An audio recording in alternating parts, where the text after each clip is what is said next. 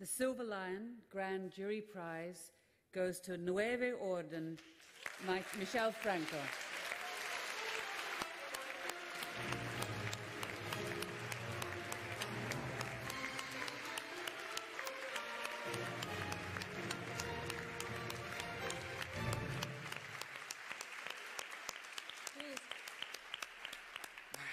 Good evening. I started writing this movie 6 years ago, and I had no idea that by the time the premiere would arrive, the dystopia that I was portraying would seem so close to reality and not so much like a genre. Through these years, the Yellow Vests in France and Chile went through, Chile, Colombia, Hong Kong, every country for different reasons was upside down, and recently Black Lives Matter showed us how much there's still to be fixed and done in the States.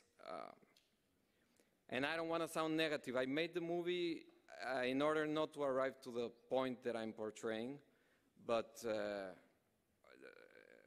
within this pandemic, did we really change anything? Are those people who are in huge need really being helped? Is anyone really caring, or we're just going to go back to the way things were before? I hope we can change. We gotta believe in the future, and I think this festival is a fantastic example.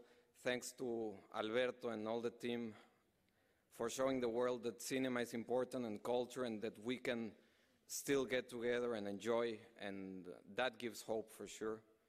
I want to thank my actors who are here. Diego, stand up please. Darío, Nayan,